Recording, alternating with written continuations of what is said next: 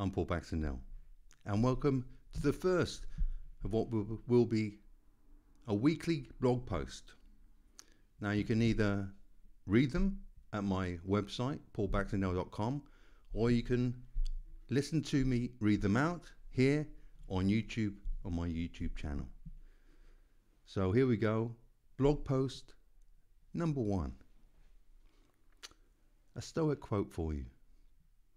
I can't call a person a hard worker just because I hear they read and write, even if working at it all night.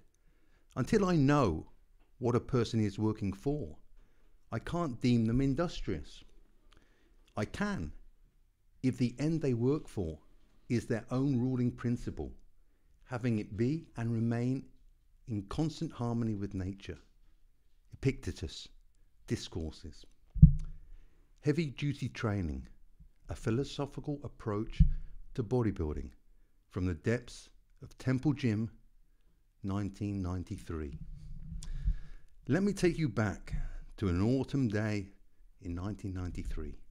I had just competed at my very first nationals, and I'd been training frequently at Temple Gym in Birmingham, where I'd been asked by Dorian Yates to join him and Kenny Brown to begin training together, either when Dorian needed an extra training partner or when Kenny wasn't available to train with him. If you know anything about heavy duty training, you'll know that Mike Mentzer was one of the originators of the style.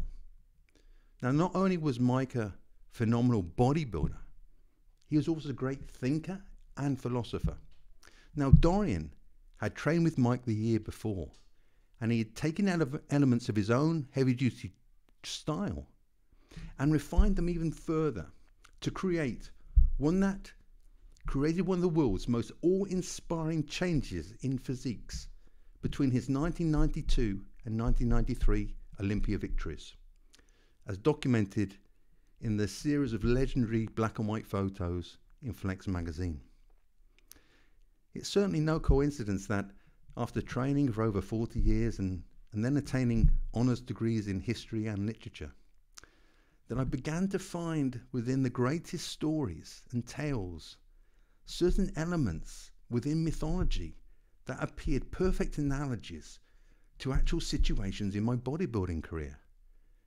And that would also be perfect advice for anyone in any situation in life where they found themselves up against the task that appeared at first too great to take on.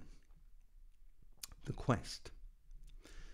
On this first week's post, I'll give you just one example of where a morning in Temple Gym, Birmingham would later provide the exact same metaphor as a legend in Greek mythology.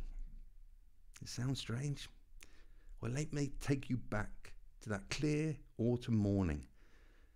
Around 10:20 a.m., standing outside the doors of Temple Gym, waiting for Dorian and Kenny to arrive. This tale in its entirety was a quest, a journey to seek the bodybuilding equivalent of the Golden Fleece, or of facing the Minotaur. My quest was to build the biggest, freakiest, best shaped, muscle-laden physique of all time. In reality, the quest was no different than those of antiquity. It was just the prize was a different one. To achieve this, I had already undergone my apprenticeship, years of training.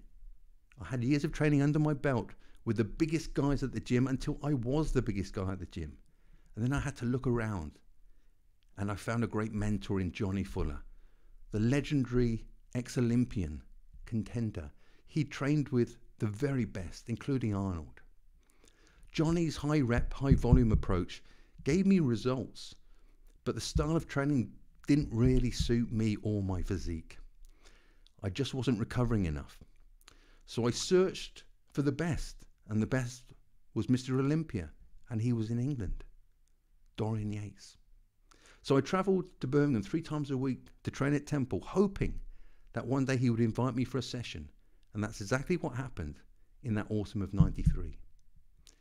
Those of you who have ever had the privilege of ever training or visiting the original Temple Gym in Birmingham will know that it is underground, underneath a shop, As I look back, I can't help but see the symbolism associated with the journey to Hades, or the underworld of Greek mythology, where the hero would have to battle immense danger, whether it was the Minotaur, a dragon, Medusa, or some type of dangerous beast, and that danger was very real. As I walked down the 30 or so steps into the dark, dingy blackness, it was a literal representation of a trip to the underworld, one where I was very much going to meet danger and battle something that could literally kill me if I messed up. The weights were very heavy and very real. The descent into the underworld. We descended in darkness because we were the first ones in the gym. Temple Gym opened up back in those days to the public at 12 midday to ensure that when Dorian and I, or anyone who else he trained with, we had no distractions. Every piece of equipment was free and ready for our use, and no one was there to watch us train. He himself was known as the Shadow, a very mysterious character in bodybuilding, appearing once each year to dominate the Olympia and then return to his lair only to get bigger and freakier the next year. Well, it was around 10:25 when he arrived, and we acknowledged each other with a simple nod of the head. No words were spoken, and then only the bare minimum of words were ever spoken during the workout. Simply what weights we were using and the encouragement during the set. The time for talking would be afterwards, when we had finished, survived, and then we could relax and sit and chat. But until then, it was all work, it was war. End of. Dorian would get the cassette tape ready, back in those days, yeah, cassette tape, for the workout. And then we would all begin stretching and warming up with 4 or 5 minutes on an old fold-up stationary bike, the only piece of cardio in Temple Gym back then. Only when we were fully warmed up and ready would Dorian press play, and the workout began to the first chords of Welcome to the Jungle by Guns N' Roses. Leg day was always the album Appetite for Destruction by Guns N' Roses.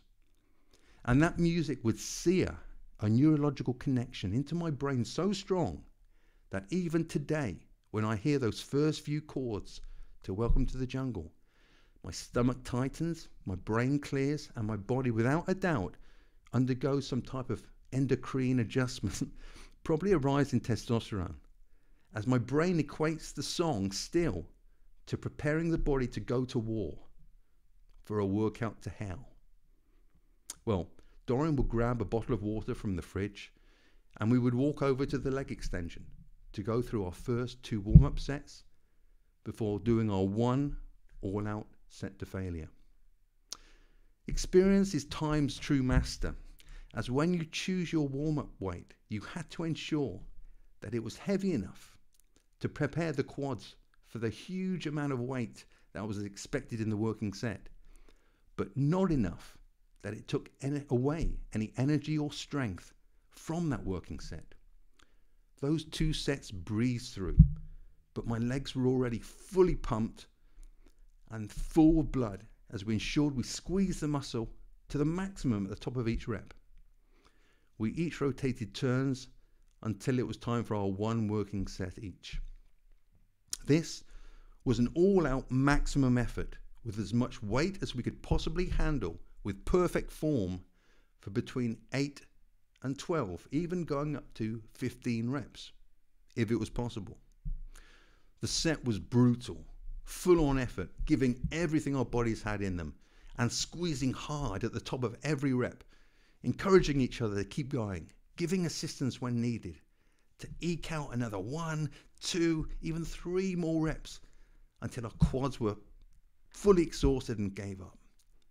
Well, that was just our first exercise, and we were only maybe 6 or 7 minutes into the workout, and I was already walking unsteadily with a fierce pump in the quads when we walked over to the Smith's machine for 1 warm-up, followed again by 1 all-out set to failure. The warm-up set was hard and heavy enough to prepare the quads for the intensity of the weight of the working set. but not enough to take away from the set to come. Metaphorically, I was now in the battle with the dragon. We had traded blows in that first exercise, but now things were getting serious, deadly serious, as the weights involved were enough to break tendons, muscle fibers, and leave someone crippled. So with full focus and determination, we prepared ourselves for that final working set. Now on the wall, next to that Smith's machine back then at Temple Gym, was a list of all the names of the people who had successfully completed 10 reps with perfect form with 5 plates aside. The stands had to be close, heels almost touching, feet 10 past the hour, and arse to grass right to the bottom and back up again for 10 complete reps. Now there were some big guys training at Temple back then, some huge guys. And we had many top pros from around the world come and train. I myself was a 310-pound top national competitive bodybuilder who Dorian must have thought maybe had the mental and physical attributes to train with him. And yet, there was only one name on that list on the wall. Yeah, Dorian Yates. I could only ever manage 4 plates aside for 8 to 12 reps. And Kenny also went with 4 plates aside. Dorian was superhuman strong, as strong a bodybuilder as anyone I've ever met. And I've met pretty much them all from way back then.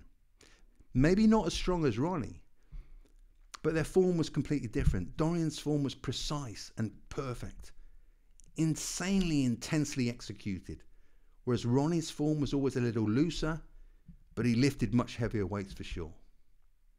So into the set we went. When you unracked the Smith's machine, the huge weight hit you. You were going to squat this weight under control until your hamstrings touch your calves, and then explode upwards again until you were just short of lockout. So the tension was still on your quads. Each rep felt like it was your last possible rep, but on you went. Your quads on fire, shaking, feeling like they will give way any second.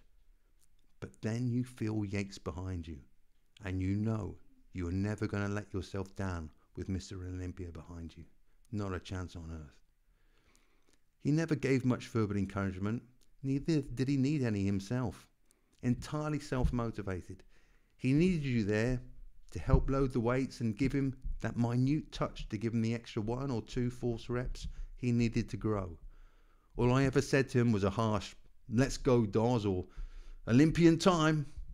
Let's do this, Lionheart," was all it took. With Guns N' Roses blaring in the background, the air was tense and filled with aggression, determination and pure intensity and desire to win. Slaying the dragon. Now Dorian had something he always did when he was spotting you. He always said at some point near the end of the set, 3 more reps. Now you never knew when he was going to say those words, and you often prayed to hear those words. As your body started giving up, your quads were tearing down, breaking down, but he always knew when you had 3 reps left. After 8 reps, my quads were finished. That last 8th rep was all I had, and the last few inches felt like forever to come up. But then it came. 3 more reps, lad. Holy shit. I thought I was done. How on earth was I going to get another 3 more reps? But 3 reps I got. From somewhere deep inside, you find a place. It's almost a mystical, spiritual place where your body goes to in the event of a life or death situation to make sure you'll live. It always keeps something in reserve. This is what Yates brought out in you and what I eventually learned to bring out in others. It's a place where your mind, body and soul come together. Perhaps if you are religious, you may have an explanation for such a place. I'm just beginning to understand about these things, but after all these years, there is great power and truth in learning such things, and experiencing them is the only way in which you can truly learn them. I'll always remember 3 more reps for as long as I live. Those words remind me of what I always have still to give, no matter how tired I am, no matter how hard or long I've been working or training or writing, there's always 3 more reps. I once described the places to a friend when I was trying to describe what it was like training with Dorian back then. I said it was truly like a mythological experience from the annals of Greek mythology. I know that may sound crazy, but hear me out. It's like you're walking over to a precipice. The precipice over a cliff edge, and the cliff edge is the precipice over into hell. You lean over and you feel the heat from the flames and the fires of hell beneath you, and there he is, the devil himself, and you laugh at him. You laugh because you know he's never going to defeat you. You laugh, and then you pull up, you pull back into the land of the living, and you have survived. You've survived the battle with the dragon of your life. And that same mentality you learn there is the same lesson that the Greek myths teach us, that you can overcome anything if you give everything you have to a cause. But it has to be everything. And by commitment, I mean giving your all, every last ounce of life you have. With that level of desire, there is no battle that you won't win. As we all completed our sets, Dorian would take a mouthful of water, swill it around his mouth, and spit it out all over the floor of the gym. I don't think I've ever seen him drink any water. I don't think he or we could have swallowed anything and kept it down. Seriously. If you're drinking any type of shake or drinking liters of water through your workout and you're not being sick, you're not training hard enough. I was too respectful to his gym and to him to ever spit my water out over his floor. But I sipped a little bit of water just to keep my mouth from getting too dry. I once asked a fellow pro bodybuilder who often joined us for workouts at Temple, the great British pro Gary Sheldon, about Dorian spitting his water out, and he laughed. And he said that he too, he saw it, but he never did it either, as he was too respectful of Dorian and the gym, even though we both felt we wanted to swill our mouths out. Anyway, we had a good laugh about that. 2 exercises in, and I was just about finished. My quads were shaking, walking was a bit haphazard and wobbly, but we still had 1 more exercise for quads and hamstrings and calves to do. Last up for quads were hack squats. Dorian was immensely strong on these, and they were brutal. Only 1 warm-up set needed, which maybe wasn't even necessary for the muscle, but was more for the setting up of the mind-muscle connection, for the body to know what was going to be required of it. After you do an exercise 1,000 times, that movement becomes embedded in your brain. Each time you do the exercise, every time you do a rep, a new neurological fiber is created, so that when you do your warm-up set, you're really telling your body and your brain, okay, this is what's coming up. This is what we're about to do. Get ready. That last set of hack squats were insane. Every inch of energy, every fiber of your quads were straining and firing to get the weight moving down to the bottom and up again to the top, arse to grass, back up again, just short of lockout. The last few reps on these were like torture. By now we were screaming with pain and effort. With the music blaring out, it was a surreal environment. Anyone looking in from the outside world in would have thought there was a war going on. I guess in reality there was. It was a war. I've never seen anything like it, and I've never seen anything similar to it ever again. I can say, hand on heart, I've never witnessed anyone train as intensely as those sessions back then. I'm sure there are. I'm sure people do train like it. It's just I've never witnessed it myself ever again. And until I do, I'll keep looking forward to that day. I long to see it. Anyway, Then we took a breather, short breather, 2 or 3 minutes before we did hamstrings. Now, it wasn't long, it was just enough to clear the stars from your eyes and to try and get your breathing back to somewhat near normal and not gasping for air we had been doing just a few minutes earlier. Now, hamstrings was a fresh body part. Even though we'd use them as a secondary muscle during our quads, we gave the first exercise 2 warm-up sets before we went all out in our working set. Hamstring curls was the first movement. A steady, controlled negative followed by an explosive concentric part of the rep with a big squeeze at the top of the movement. As your hamstrings reached the top and you peaked, you squeezed the heck out of it. The 2 warm-up sets were followed by a heavy working set. All out maximum poundage for 10 to 12 reps with 1 or 2 force reps at the end when your hamstrings were cramping and failing. An important point to remember, whether you're training with Mr. Olympia or just with your regular training partner, is to get rid of your ego. Leave it at the door, or even better still, take control over it, such as the Stoics teach us to do. If you do this one thing, you are likely to stop making simple basic mistakes most people make when they train. Even some top pros make these mistakes. They can't learn this one thing. They'll either suffer an injury or they'll stop growing. Anyway, next up was stiff leg deadlifts. And as the name suggests, these are done with stiff-legged, not straight-legged. Those two are very different exercises. And I would always recommend stiff-leg deadlifts over straight-legged, as they are safer, especially when you are lifting 140, 150 kilos. Only 1 warm-up set, and then straight in with our maximum poundage, which was around 140 kilos, or 3 plates aside, plus a biscuit, if possible.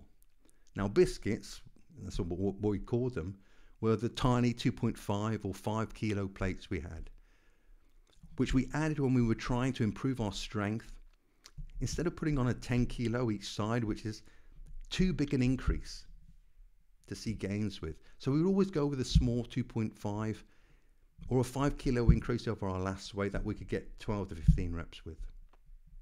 Now, last up for hamstrings was single-legged curls, standing at the time, until Dorian bought a great hammer strength machine where you knelt with one leg and curled with the other, and then reversed the movement to isolate the other hamstring.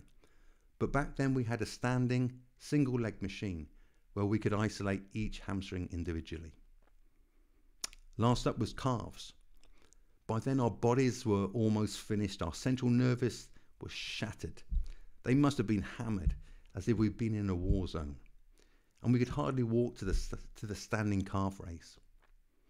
Sometimes Dorian would only do standing calf raises as his calves were so strong anyway. But mine were weak, so I was always glad to do one working exercise on standing and seated calf raise. The standing calf raise at Temple Gym was legendary. I believe there were only 2 ever made. And someone told me a while ago that one of them is still in use at a gym in northern England somewhere. Well, I must find out where that is and pay it a visit sometime. It was an awesome bit of kit. The weight stack was enormous. The heaviest weight stack on a calf raise I've ever seen. And it had 2 arms at the top where you could add extra plates if needed. And he needed them. I didn't. Dorian's calves were crazy sick doing these. It looked like someone had stuffed a football down his sock as his calves raised up to the top and then down to the stretch at the bottom. It was insane. Now, my calves had always been my weakest body part. I tried everything to make them grow, and genetically, I have weak muscle insertions in my calves, allowing little potential for growth. But with that machine and Dorian and Kenny's assistance, I managed to get my calves up to a point where they were in symmetry with the rest of my body. Now, my legs were a strong point at the time, so it was important to have them in symmetry with my quads and my hamstrings. It's almost ironic now, being disabled. My My legs are almost withered away, whereas they had been pretty much the first body part people noticed on me. And luckily I was always pretty symmetrical and noted for my shape and my condition, sadly not for my size, in an era when I was competing with behemoths and dinosaurs. To die only to become resurrected. At the end of the workout was when we finally dropped the chairs all to the floor, as I did often, where Dorian would just walk over me, I think taking great pleasure, but in a friendly way, telling me to stop making the place look untidy. The battle with the dragon had been won, and now we could relax and chat. Again, these are moments where true camaraderie can be built, and friendships and respect is earned and remains true for a lifetime. I haven't messaged Dorian for some time, but every now and then I send him a message asking him how he is and how his life is in Spain, and he usually makes a remark about me living in sunny Scotland. I did invite him and Gal over one time, but he said sadly Gal can't stand Birmingham's weather, so there was no way he was going to persuade her to come to Scotland. Sad really, as I think she'd really love the mountains, the glens and the lochs up here. There's no better country on earth when the sun is shining up here, that's for sure. And so I returned. After a drink and a good chat, I would slowly and very carefully climb those same steps back up to the land of the living, back to the world where I had vanished from some hours earlier to undertake my own quest into Hades, to defeat one of the dragons in my life. The dragons never go away. Challenges will always accompany you in life, no matter what you do or how hard you try to avoid them. You can certainly live with standards, morals, integrity and ethics to minimize your dragons. But life is rarely fair and is often brutal. Without having experienced so many dragons in my life, with each training session that I put myself through, I think I prepared myself for what challenges lay ahead for me in life with my accident. Work nourishes noble minds, said Seneca a long, long time ago. And so should you work and nourish your mind. And so should you work, make your mind noble and allow yourself to aim towards the person that philosophy or God or whatever you believe in wish to make you. Now, until next week, remember, there's always 3 more reps in you. Reaffirm, remain firm. You who suffer, don't be kidnapped by your impressions. The struggle is great, the task divine, to gain mastery, freedom, happiness, and tranquility. Epictetus discourses. Till next week, goodbye.